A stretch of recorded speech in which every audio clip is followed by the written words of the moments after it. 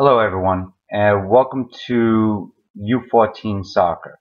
I've made this presentation to help explain the 4-5-1 formation that we're going to be using this year. Now, it's not only about the formation that we're using, but it's also about the style and the system that we're going to be learning this year. It is very important, in my opinion, that when someone is learning a system or a style, they not only know the hows as to where they have to be, but why they have to be there. And hopefully by the end of this, that'll all be explained.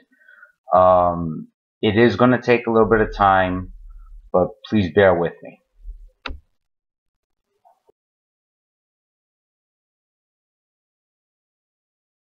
It starts off pretty simple with our four backs, followed by our five midfielders. Then up front we have our one forward. Here's where things are going to get a little more complicated because there's two types of midfielders. We have one group that we're going to call the halfbacks, and they're going to work as the link between the back four and the front four.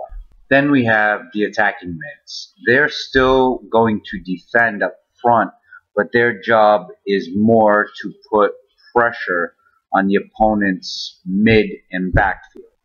Now, over the course of this presentation, I am going to be using these big X's to show the general area of where the players belong in the formation and how it should look. At certain points in time, it's going to look like they're really close together. But if I were to move this to scale, it would look something like this.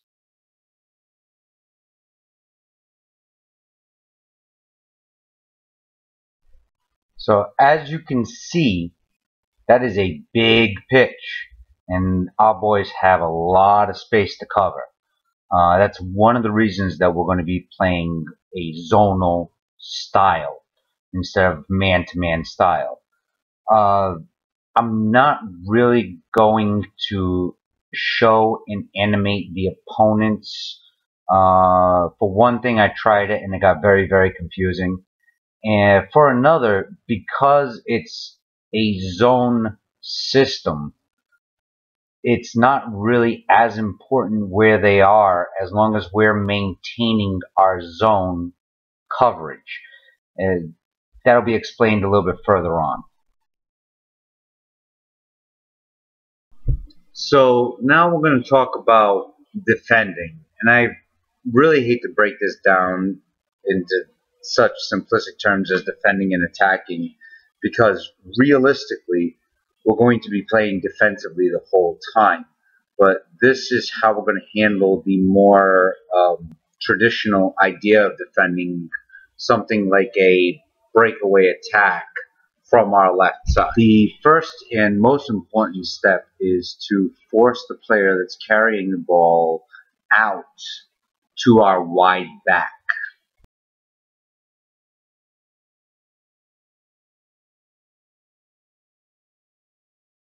Now our, in this case, left back will isolate that player, keeping them from being able to turn into the field towards the goal. Since the play is on our left, the left center back will stay just ahead of the ball and set the offside trap line. This is where the halfbacks come in. They move into position and create a second defensive line. The opposite side winger, in this case the right attacking midfielder, moves in and finishes off the second defending line.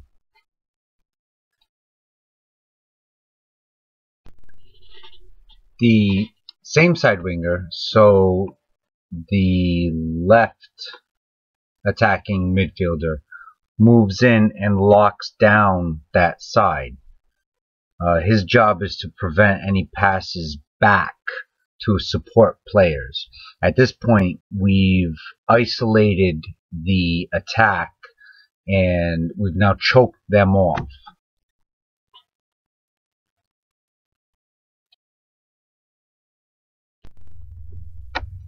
The center mid's job is to move back and create almost the point on the pyramid.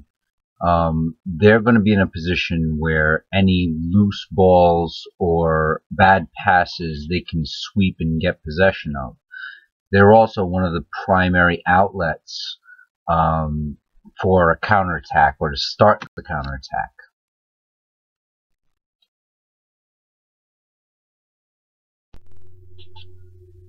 The forward also has a very important defensive job.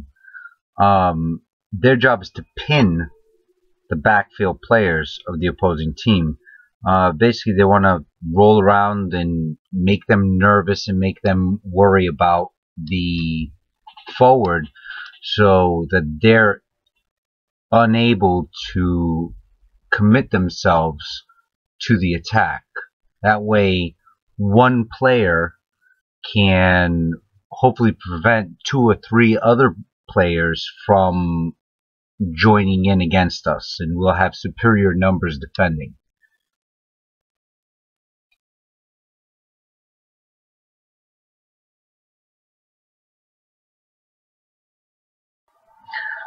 An attack on our right side will be handled the same way, only using our right side players. So we'll be isolated by the right wide back, and then the right center back sets the trap line, so on and so forth.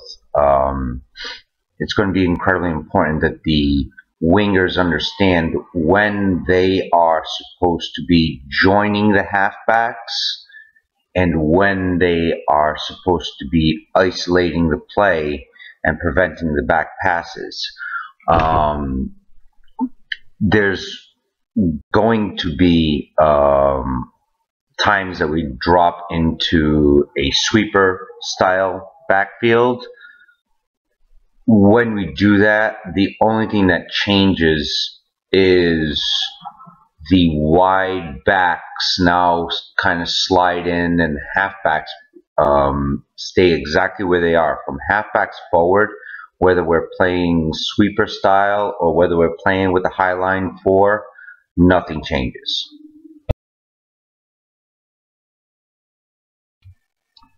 As you can see, there are a lot of moving parts there.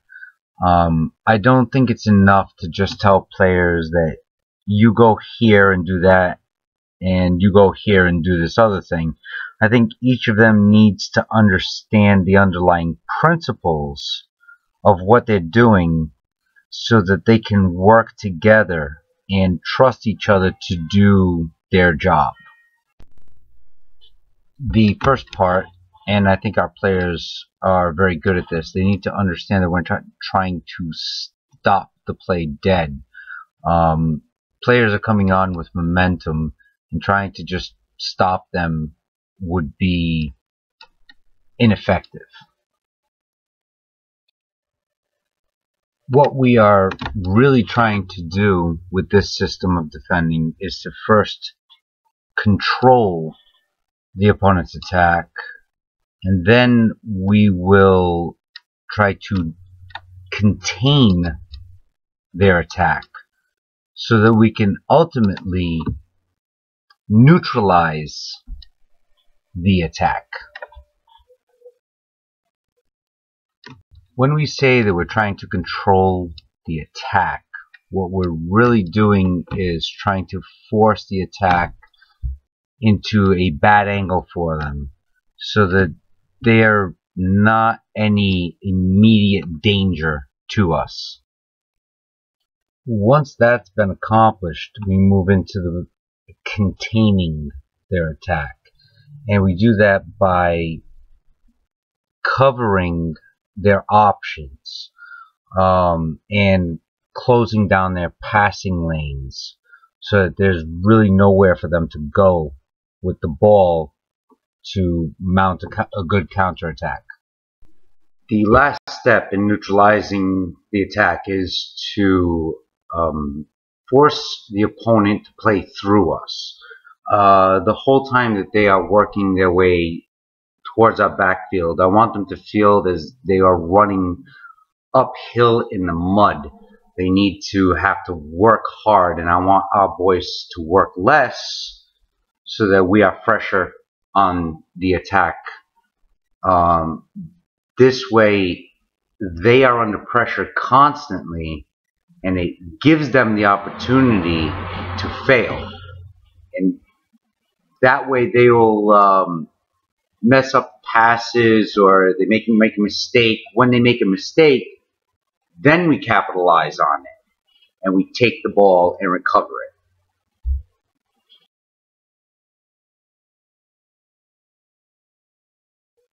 The offside trap. This is a tactic that our boys actually excel at. They're very, very good at it. But it's something that takes a lot of discipline. And that explains why I'm so picky in particular with my backfield and who gets to play in it and where. Because there are so many players on the field, it's incredibly important for just one player to set the trap line. There needs to be a very distinct line of sight for the assistant referee to see. So those players that are responsible for the trap line are the center backs. If the play is on the left side, it will be the left back's job to stay just ahead of the play and keep the trap line. And if the play is on the right side, that duty falls to the right back to stay just ahead of the play and set the trap line. No other player should be behind those trap line players except the goalie. This style of highline defense is very good at neutralizing long ball teams. And you've all seen it, that when a lot of these teams are faced with a high line, their answer is to bomb the ball into our backfield and then turn it into a foot race to try to see which of us get to that ball first. In that case, either one of our goalies is more than fast enough to come up, sweep that ball, and stop the attack. Once their players have been caught off sides a couple of times, in particular the alpha teams, they start to second guess their runs, and it slows their attack down. This is particularly important because it takes away one of their biggest assets, which is speed. The other part of that, which when that works right into our plan, is that by them slowing down to form up an attack, it allows our players to get into position and form. That gives us the time we need to then contain and neutralize their attack. You've all heard me say that soccer is high-speed chess. That's to say it's very tactical, it's very strategic. It's also a brain game. And the offside trap is a great way to frustrate the opponent. It takes them out of their comfort zone, forces them into playing more of our game where we will be able to dominate. And it frustrates the parents and the coaches as well, as I'm sure any of you can attest to on the sidelines. The offside trap rule applies from midfield all the way down to the goal line. But we will not be trying to trap people all the way to the goal line. We're going to start at midfield and we're going to stop at about somewhere between 12 yards out in the 6-yard box. 12 yards out is the penalty kick area. The reason for that is we just simply don't want to crowd our goalkeeper when their team is that close, and we want to watch players that are higher in the box. So at that point, the two center backs will still be working zonal in conjunction with the halfbacks to cut off anyone that is in the box itself.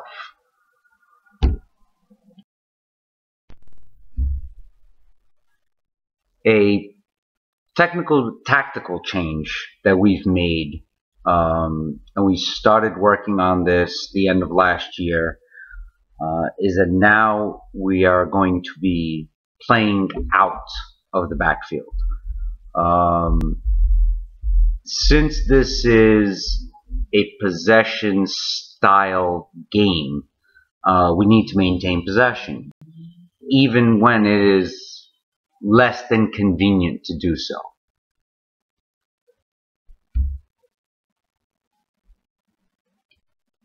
The first rule to playing the ball out of the backfield is that whenever possible, we do not want to just clear the ball. Obviously, there are going to be times that we need to, and we need to get it out of there. But any opportunity that we have to keep the ball, rather than just sending it up and then having it be a 50-50 chance of us getting the ball, we want to keep that ball. We don't want to clear if we can avoid it.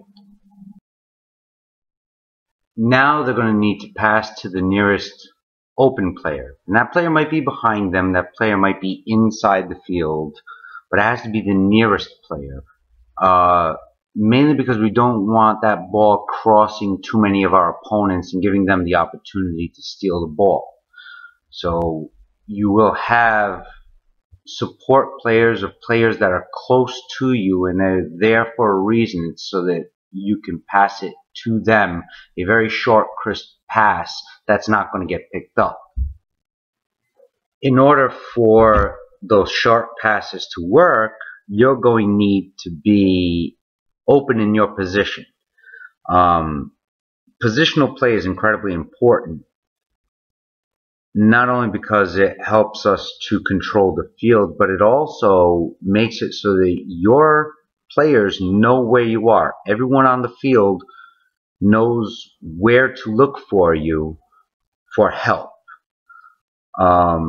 When we were U8s and 10s, I explained the positions as houses, and so you don't get the idea that it's a specific spot on the field.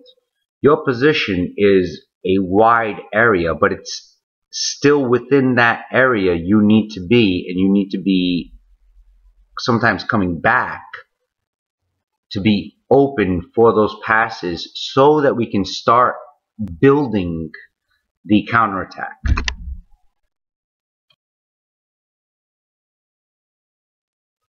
Which brings us to attacking. We've outgrown the days of a player just getting the ball, running up the field, and scoring a goal. Even if we hadn't, that's just, to be honest, that's not good soccer. As we progress through the age groups and the divisions, it's going to become less and less common. So we need to have a unified system for attacking. So a breakaway run up the middle, be it through ball or carried, where you're one-on-one with the goalie, is about as good as it's going to get. Unfortunately, that's not going to happen very often. More regularly, the attack is going to be a run up a side. We'll look at this as if we're going up our right side, that goes down the sideline and then curls inward towards the goal. as the typical attack. So like I said, that is a more typical style of attack. However, there are some very real problems that come in when we try to employ that type of attack. The first problem with that attack is burnout. That field is very, very long and very big, and it's a lot of space for a single player to cover. In whatever good shape they're in, they try to make that run 3 or 4 times in a half, and it's going to wear on them, and they're going to be tired. The second problem, which in some ways is even worse than the first problem, is that we outrun our support. A lot of times the player sprints down the field and finds himself alone in the backfield with no one to pass to, because the rest of the team hasn't caught up to him yet. The third problem is that it clogs up the backfield. Most teams are used to this type of attack because it is the most common style, and they train against it and they prepare themselves for it. And what ends up happening is that the backs will drop into a very, very solid defensive position, taking away our best opportunities at the net. So with these problems in mind, what I'm proposing is that we learn to attack from the midfield. And what I mean by attacking from the midfield is that we want to maintain possession in the midfield until we have an opportunity or a good opportunity at their goal. The first benefit of attacking from the midfield is simply a shorter run. The player that's carrying the ball, if they notice that they're not alone in the backfield, they should just slow down and hold up their run so they're not burning themselves out needlessly. Slowing the run, especially in order to keep possession of the ball and to keep a back from challenging the ball, is also going to slow the whole pace of the game down, which not only helps the player that's carrying the ball, but it helps all of the other players on our team to maintain their stamina, and that should help to resolve the burnout issue. If we've shortened the run and slowed the pace of the game, that should give us the opportunity to get numbers forward, so that that player that's carrying the ball now has his support with him. Obviously this is going to happen simultaneously, but I'm going to break it down player by player so that everyone understands what the individual jobs are. The forward will move into a position where they're ready for a through ball. The midfielders will move into a position where they are prepared to attack, or an attack formation. The halfbacks, and I cannot state or overstate how important these players are to this overall system. They'll move into a position where they can both support and defend the midfielders who are playing up high, to give them options both in backup and inside the field. The opposite side back, so if the attack is on our left, it would be the right back, will move in and essentially become the third halfback. So there's always really 3 halfbacks. They're just being drawn from a different side. When we're defending, it'll be the attacking wingers that become the third halfback. And when we're attacking, it will be the wide backs that come up and fill in that second midfield line. The three remaining backs will now move up to a support position. So they will be supporting the halfbacks, who are in turn supporting the midfielders, who are working in conjunction with the forwards. So there's always options back. It'll be the backs, if they're under pressure, will be moving the ball back to the goalkeeper and performing a drop play to draw their forwards and midfielders into our backfield. This way we've built a supported attack. It gives us the ability to both attack and defend simultaneously. If you want to think of it from a military perspective, we've basically built a fort in their territory.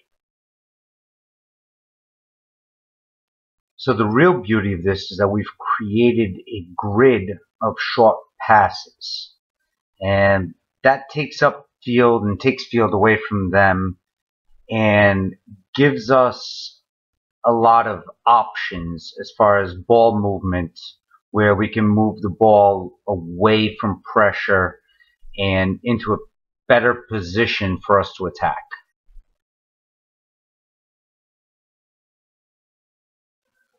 By doing so, we can force their midfielders to defend. Now, while midfielders, their job is also to defend, they're not necessarily specialized in this. We're not engaging the backs who are better trained in defending. We're going against their particular skill sets. This should also disrupt their formation. So players will be moving as we move the ball along player to player in the short grid. They should be drawing players out of their position, which should create openings for us to get through. But we have to be patient to recognize and capitalize on their lack of organization. Now, even though this formation looks very rigid on paper, in actuality it's extremely fluid. Players are always moving back and forth into positions where they can be open and take time with the ball. Over the course of that, as we move the ball through the formation, the backfield will move up to meet our attack. That should open up the line for an attack in the backfield. So we'll be making a very short run at the goal. We should be able to catch both the backs and the keeper off guard. And if we can catch the backs moving forward towards our goal, that is the perfect time for through balls, because it's extremely hard to readjust your direction.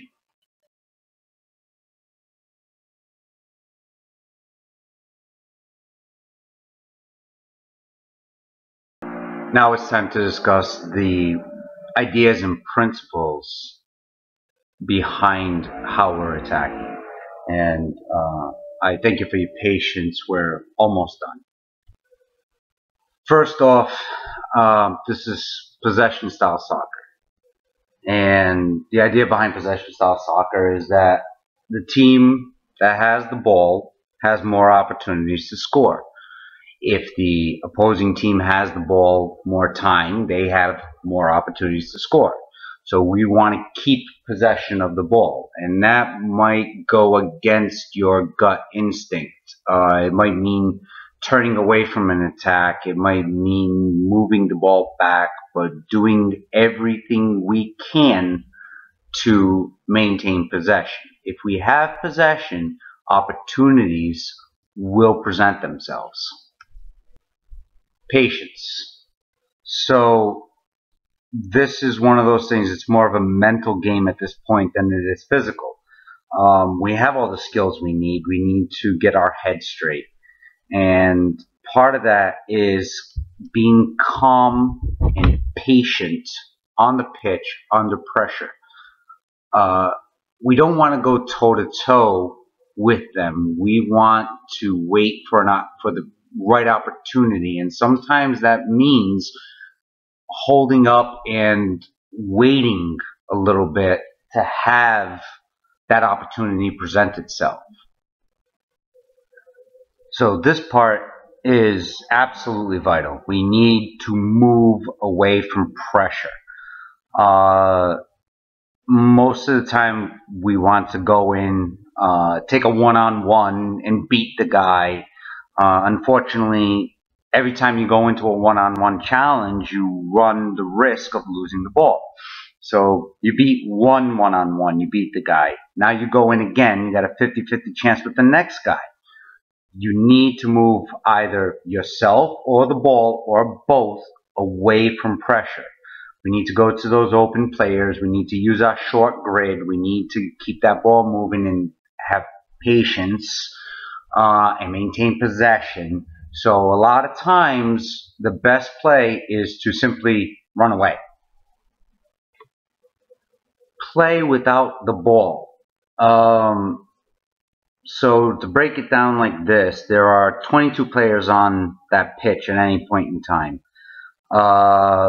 There's one ball. So you have less than a 5% chance of being the player with the ball. So if you're not the player with the ball, what are you doing?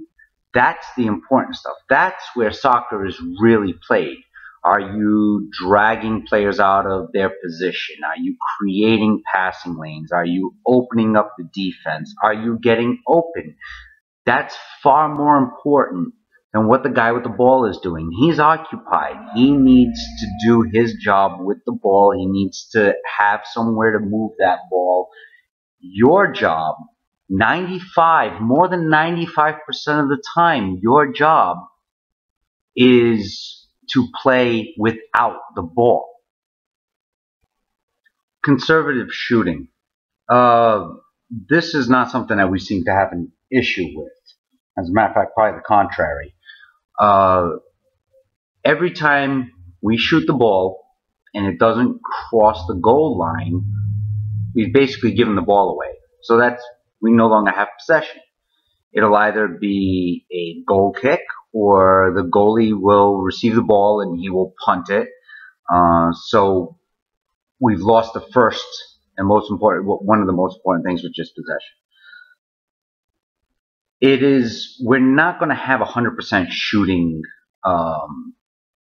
percentage. It's just not going to happen. We're not going to have a 50% shooting rate. I would honestly be happy with 25% of our shots going in net would be phenomenal. But we also don't want to go by a machine gun strategy of just sending the ball, and hoping that one goes in. We need to take good shots on net. That way we have a better opportunity. It only takes one goal to win a match. And whether we win 1-0 or 7-0, it still results in 3 match points when you look at the big picture. It changes the goal differential, but as far as match points, it's still 3 points regardless. Even if we tie 0-0, we're still getting 1 match point for that tie. So in the big picture of it, and I know everybody wants to be the one to put the ball in the net, but in the big picture of it, we would rather pick and choose the shots that we take and use them wisely and economically.